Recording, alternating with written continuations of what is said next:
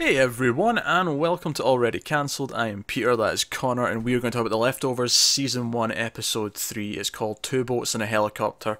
Full spoilers for the episode, as always. I didn't remember a lot about this episode, because as we said when we started this, I'd seen some of Season 1, you'd seen all of it. But I did remember there was an episode that focused on Christopher Eccleston's character, Matt. Yeah, it was quite a pivotal episode, wasn't it? Yeah, I remember that being a thing. I thought it was episode 4 for some reason, but it was 3. So we're here. That's the one we're talking about. And it's entirely about him. Obviously, we run into other characters in the show, but it's all from his perspective and what he's going through, which is really interesting. It's an interesting spin on it because he was a very minor character in the first two.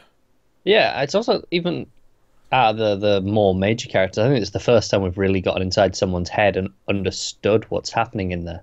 Yeah, that's a good point. I feel like I understand him now better than I do like Kevin. Anyone else, yeah. No, that completely makes sense. And this is basically the story of him struggling for money.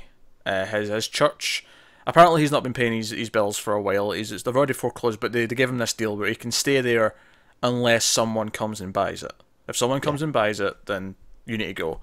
And it's pretty nice of them, to be fair.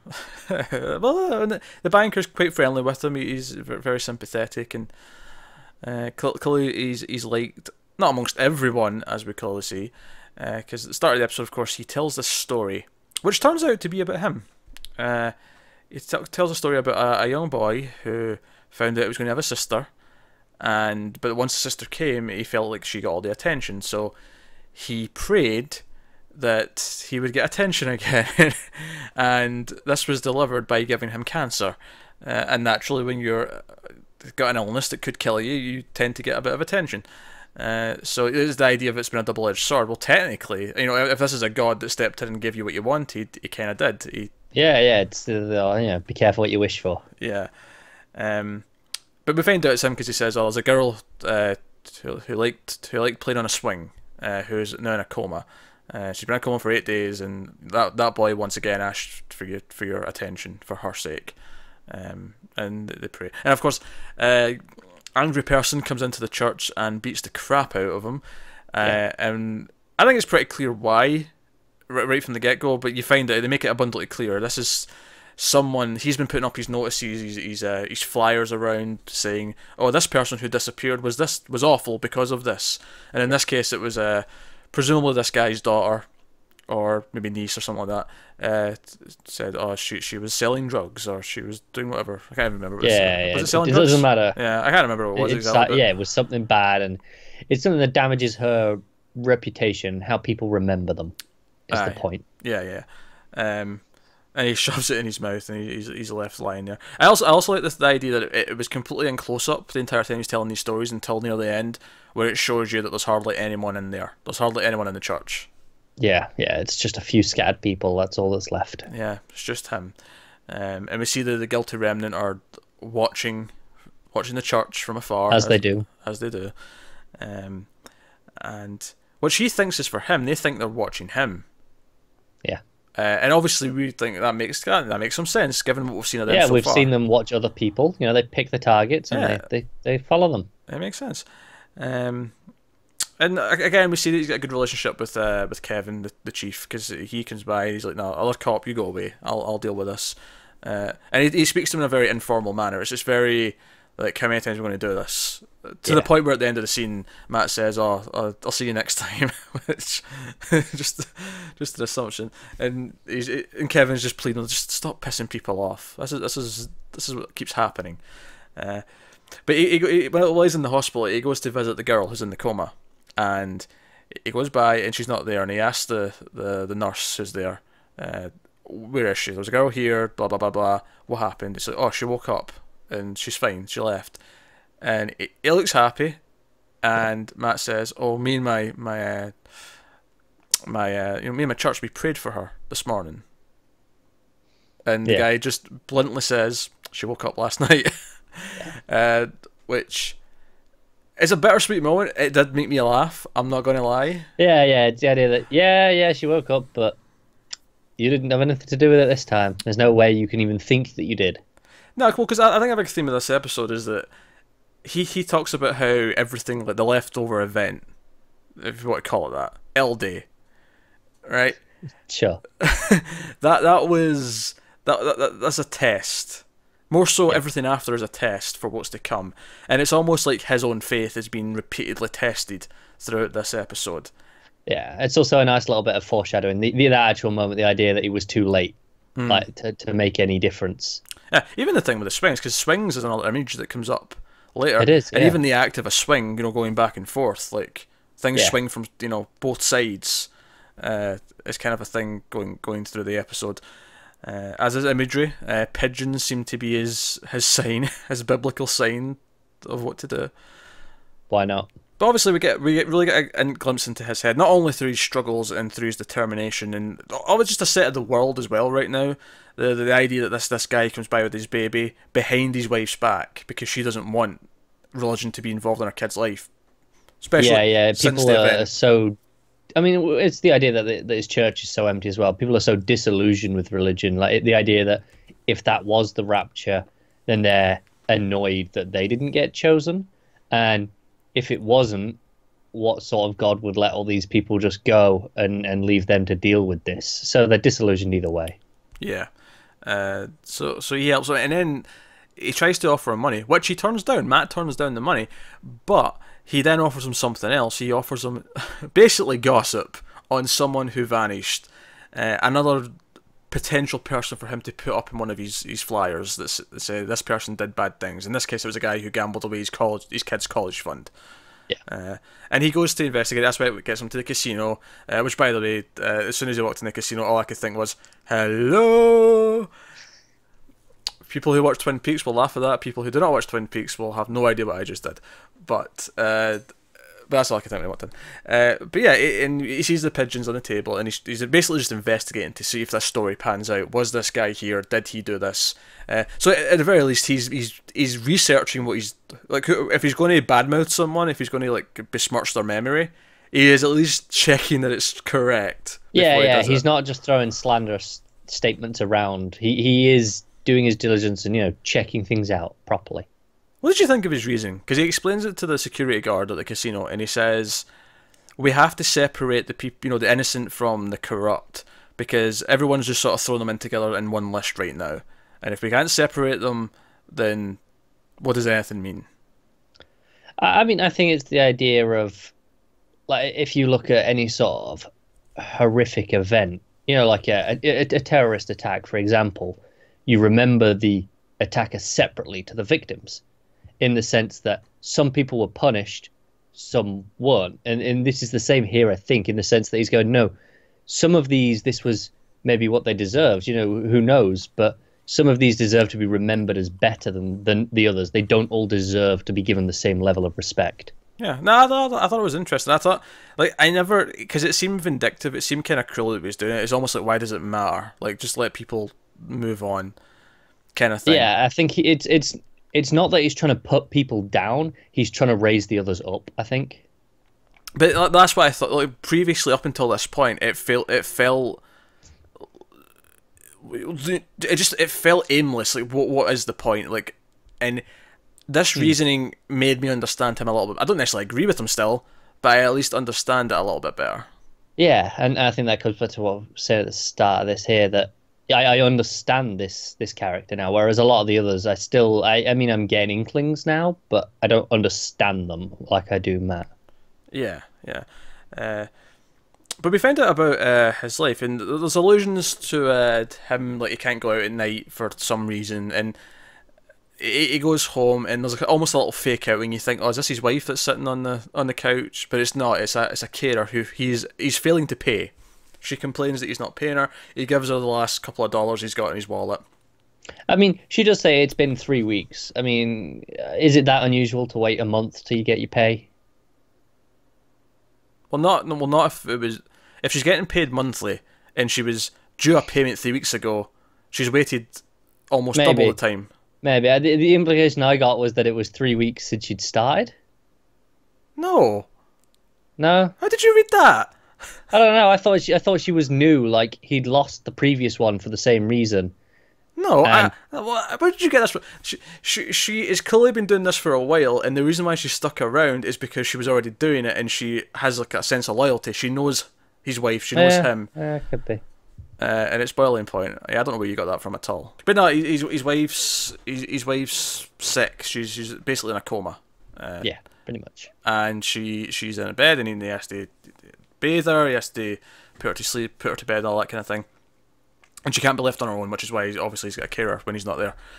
And he even pulls out a little sort of bed, little portable bed that he pulls out and sleeps next to her in the same room. And it's all very kind of sad. And I guess at this point we see, man, this guy is not having a good period of his life. His life is kind of shit right now.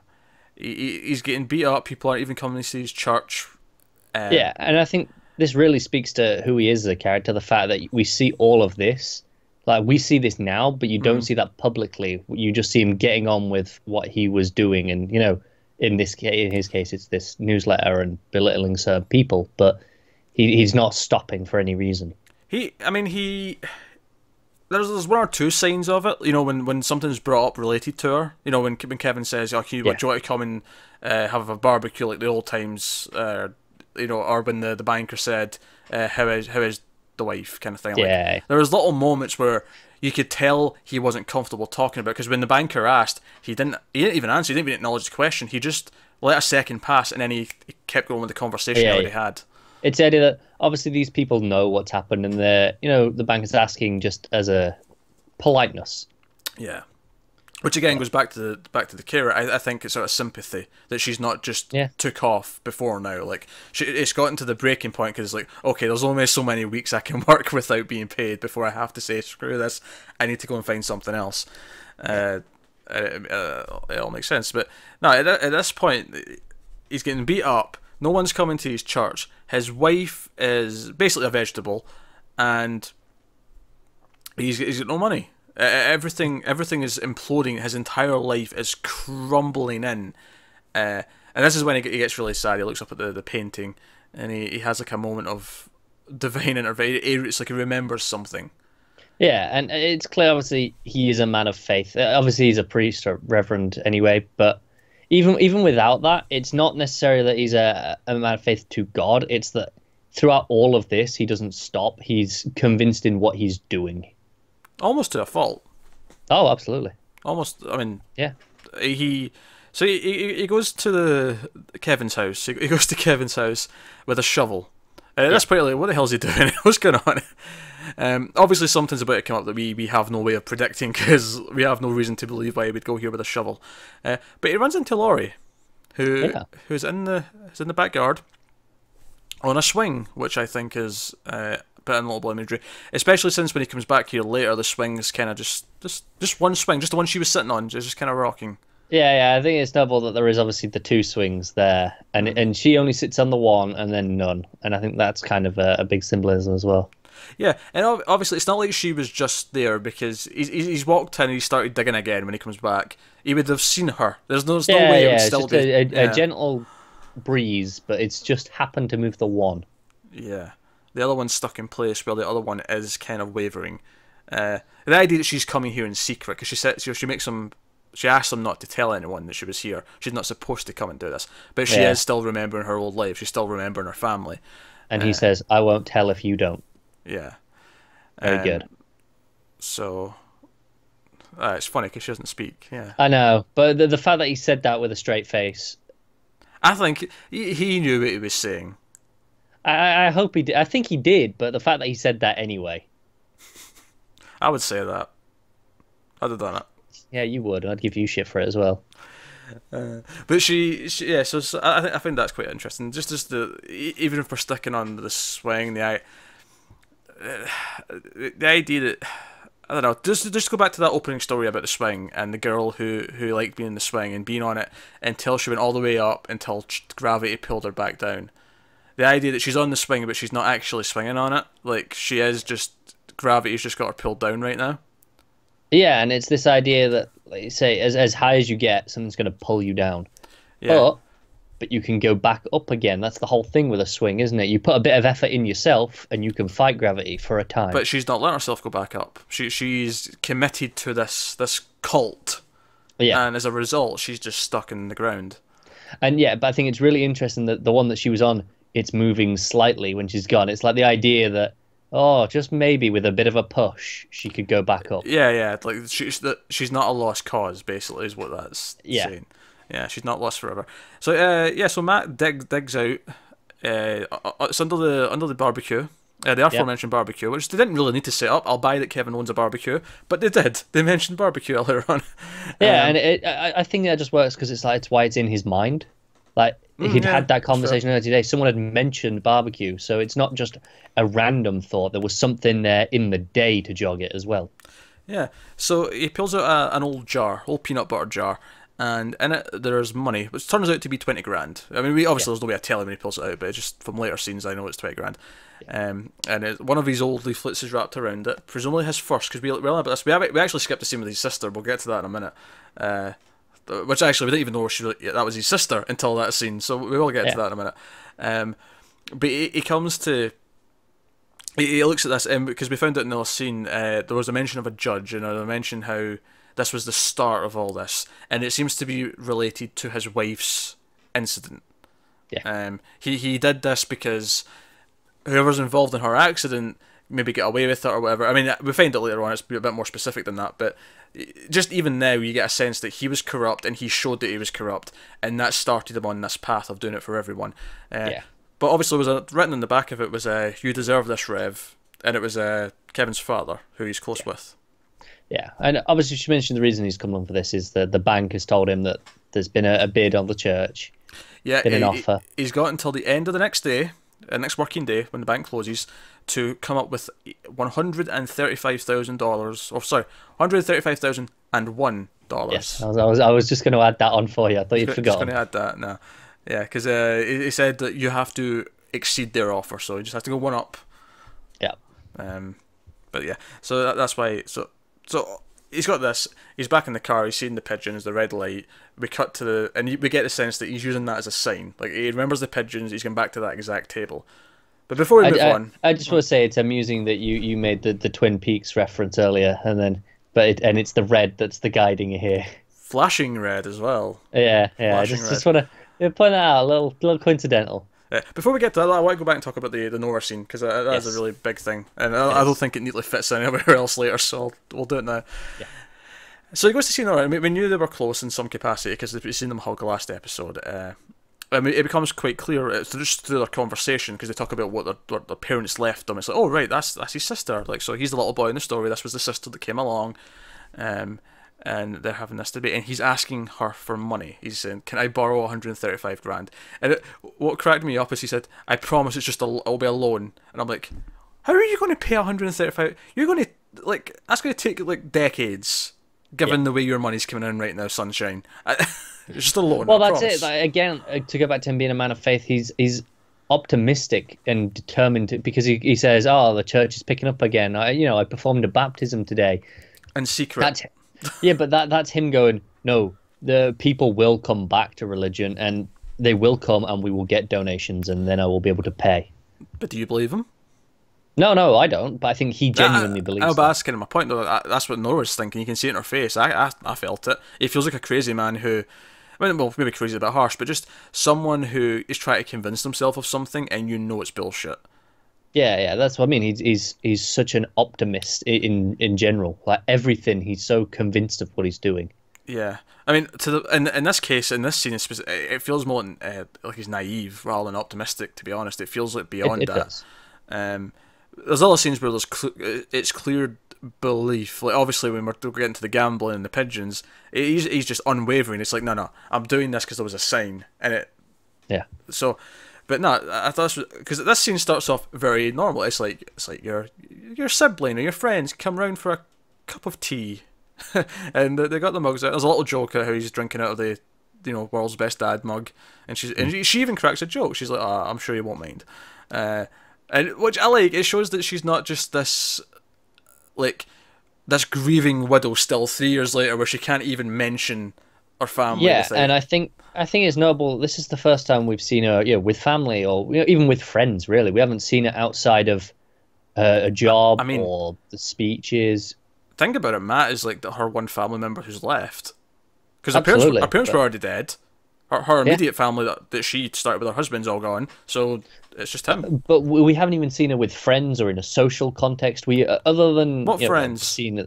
Oh, exactly. That's what I mean. We've only seen her at the. She went out for the coffee, but then she went to a job, and we watched that, but we've only seen her in a capacity related to the event.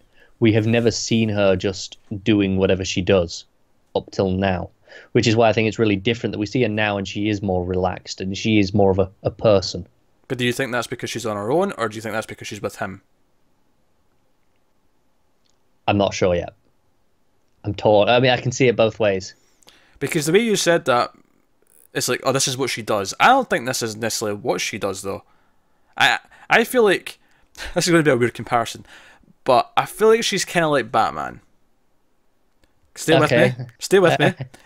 Right? She took that job, which, again, we know or at least we think she didn't have to take that job, where she is contributing to something that is related to that event, where she's helping people who are grieving in some way. I feel like she probably doesn't just like do things for comfort or enjoyment, at least not to any great extent. No.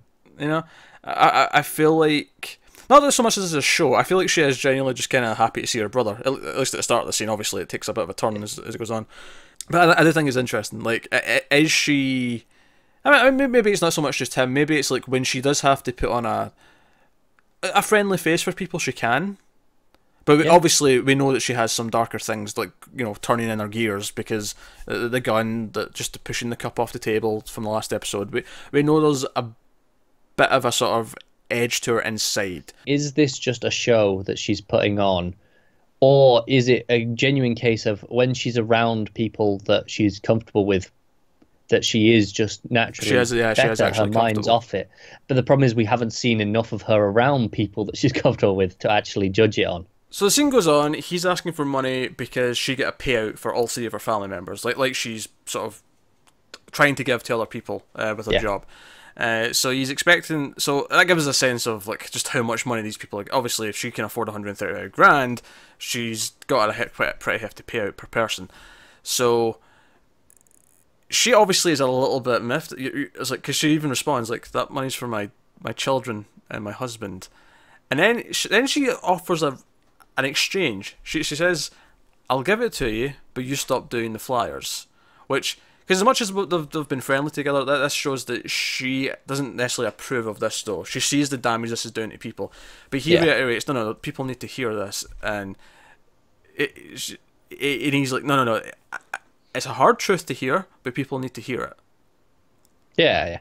But she obviously feels like people can't move on if you keep bringing this up at them. And I think in the same way that we learned that she chose that job with the bereavement settlements, she wants to help people move on. Yeah. So then he pulls a bit of a dick move. Yeah, just a little bit. And it turns out he has dirt on her husband that he's not published. In fact, he even makes this really sort of like faint promise after. It's like, it's the one story I'll never publish. He says that at the end, like that's supposed to make her feel better at this time. But he's like, oh yeah, your husband was cheating on you with your kid's preschool teacher. They'd go to her apartment, they'd go to the plaza in the city. I've got his ATM receipts to prove that it was there.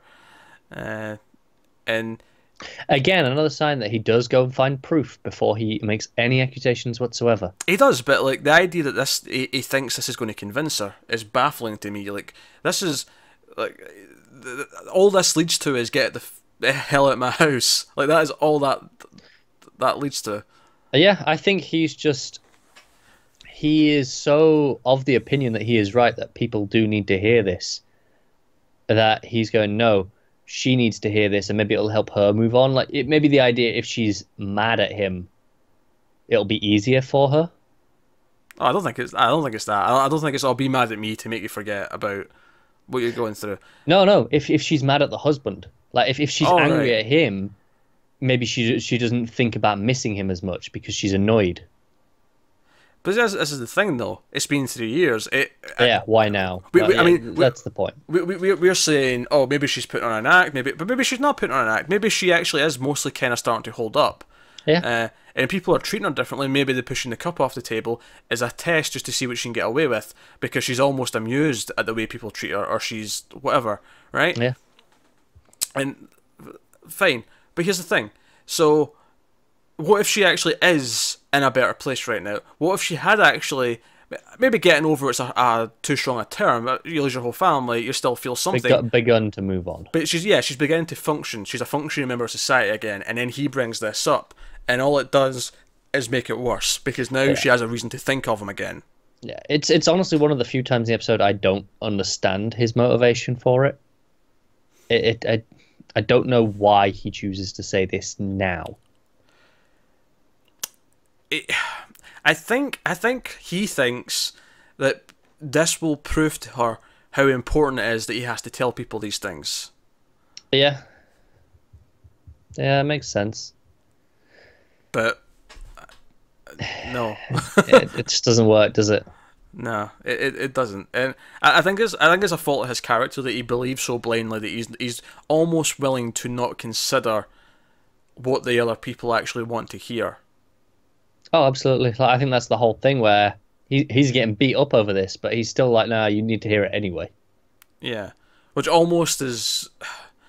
I mean, I'd argue that religion, to an extent, is kind of the whole idea is that people want to hear these things to make themselves feel better. So the idea that he goes beyond that and says, no, I'm going to tell you what you need to hear, is kind of like against that whole idea. Yeah, I think it is really interesting. It's not what you want to hear, it's what you need to hear. Yeah.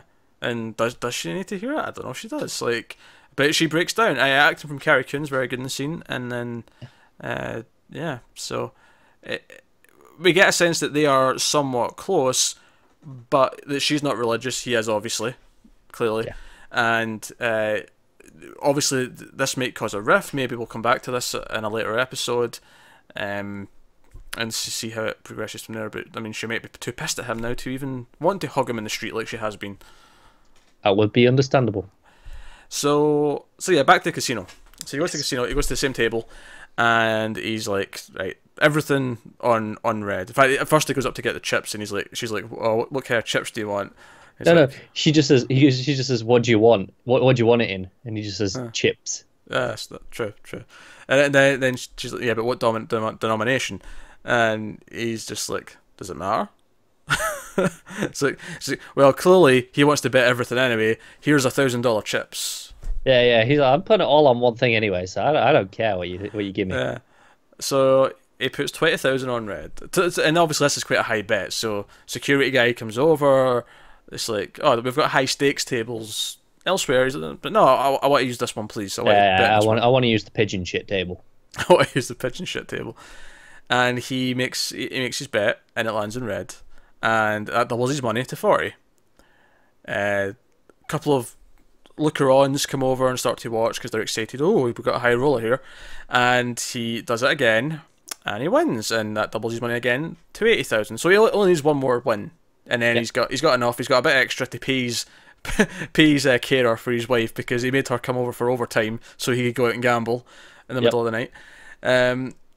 And honestly, my favourite moment of the entire episode might be the conclusion to this scene, because he bets it all in red again. The 80's got to see if he can get to 160, and I feel like every time he made a bet, that it got more stylized with the slow motion, the close up of the ball going round the roulette table. It took longer to show. Yeah, and it was all building up.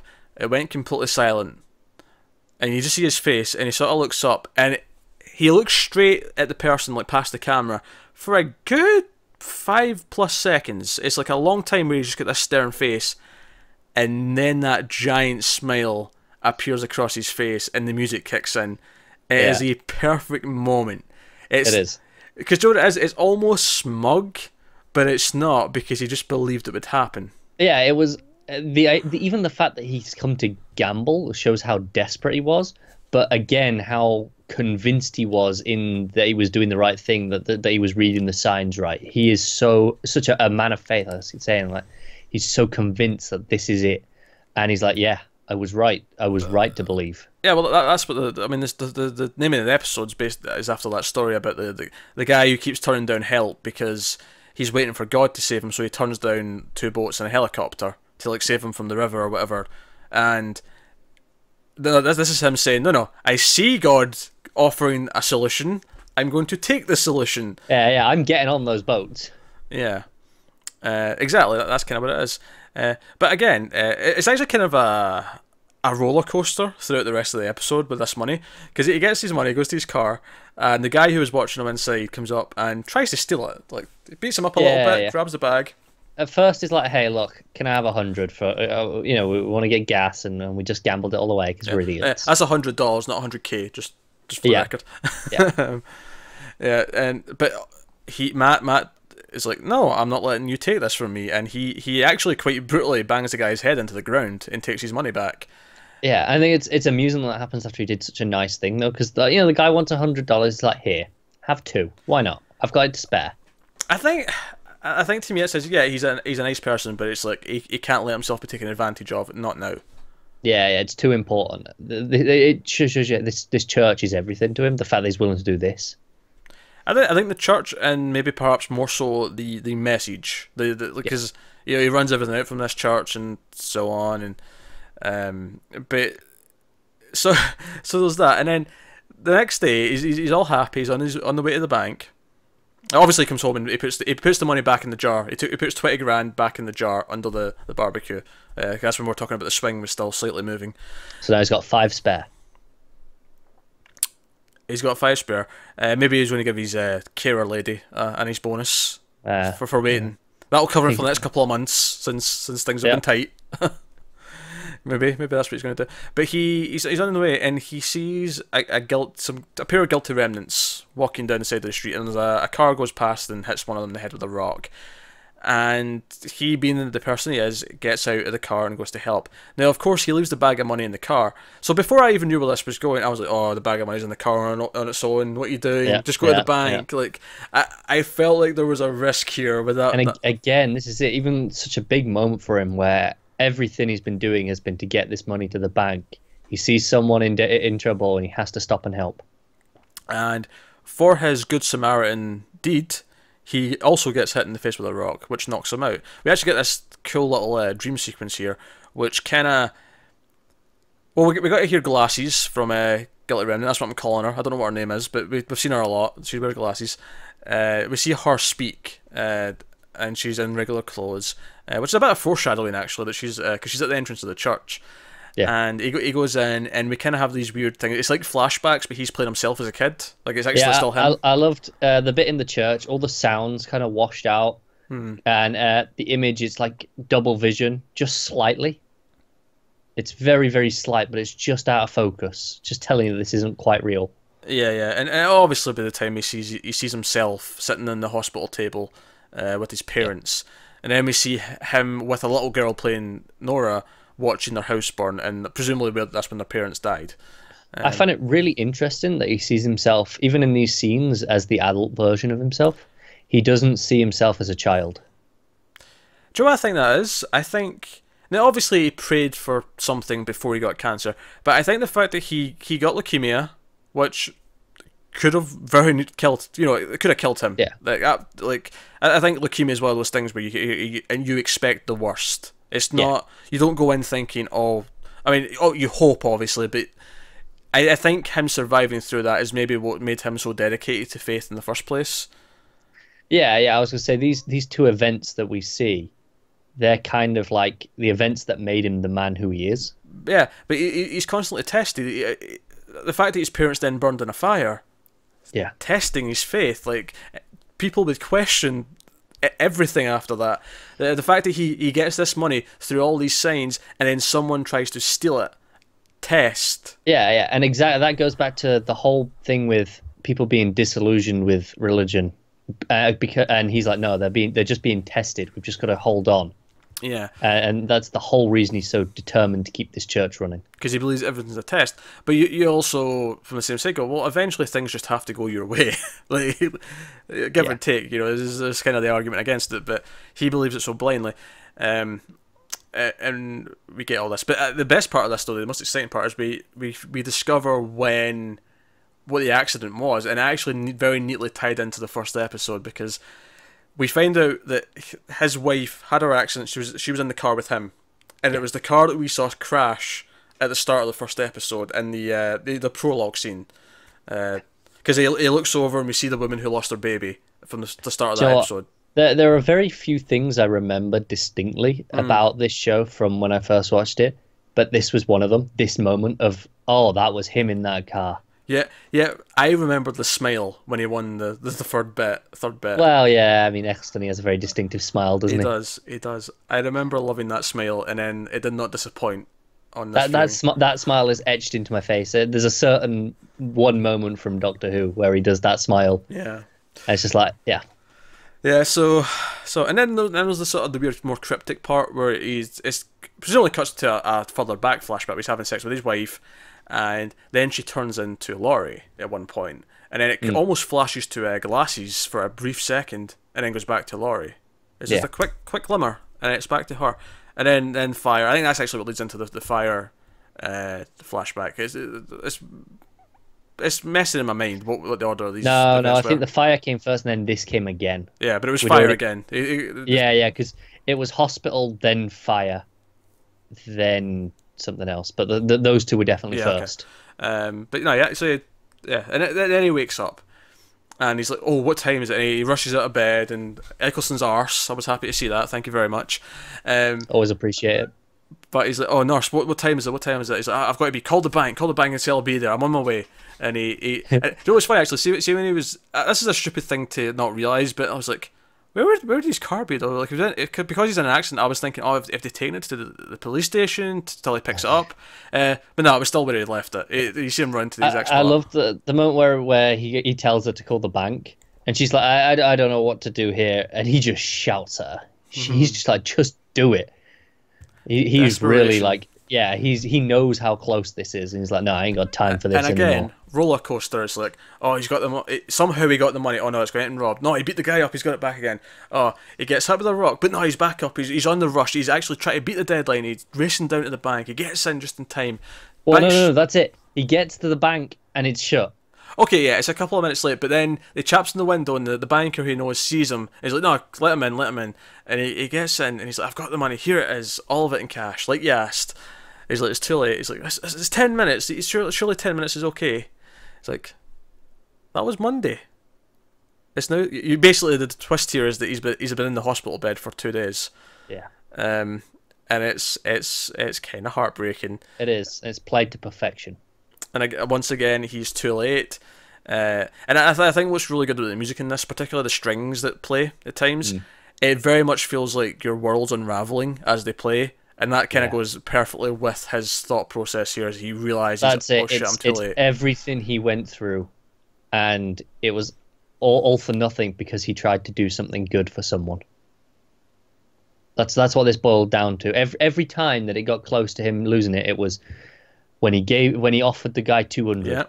Yeah. When he stopped at the car, he stopped to help the guilty remnant. Like every time that it nearly went wrong, or when it did go wrong, it's because he stopped to be a good person. And I think it'll be really fascinating going forward to see if that breaks him. Like, does he stop being a good person because he's like, no, this is what cost me, or does he continue his faith? It depends. Which part is the test? Is the test, I'm going to keep making bad things happening to you for being a good person, to test if you will keep being a good person. Like, even when it seems like all it ends in is your own misery, do you still do it? Or is it a different kind of test? Is the test like you're too determined or kind of thing? Like, is there more to it than that? Like, what is being tested exactly? Yeah, I'll be really interested to see how he takes it and which path he goes down now. It's very interesting. He's completely broken, and then it's like, oh yeah, they took possession yesterday. Like, whoever's bought it's already moved in, and it's like they, and as soon as he says they, I'm like, oh god, I know who's bought it. Yeah, I know who's got it. And he walks up to his church, and it's been painted white, guilty remnant everywhere. They're throwing the Bibles out into the trash. And in fact, the episode opened with him putting the sign out, the letters out in the. Yeah, and then when we get back to the church, it's them pulling it down. Yeah, and it's Patty who's doing it. And it actually ends on this.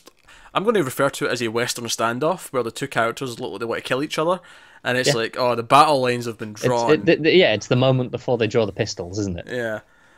Patty's just staring at him, Matt's staring at Patty, and it's just, that's it.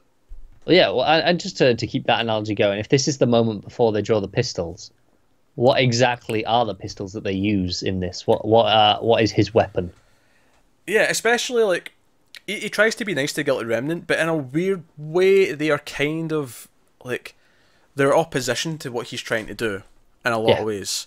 As much as they want to be a reminder, and he is kind of bringing up memories, it's for a very different reason. He's wanting to remember the right ones the right way, the wrong ones the other way, and they are more or less like, no, forget everything personal and just kind of it's a very interesting conflict between two different groups who, from the public's point of view, are both kind of extreme and out there.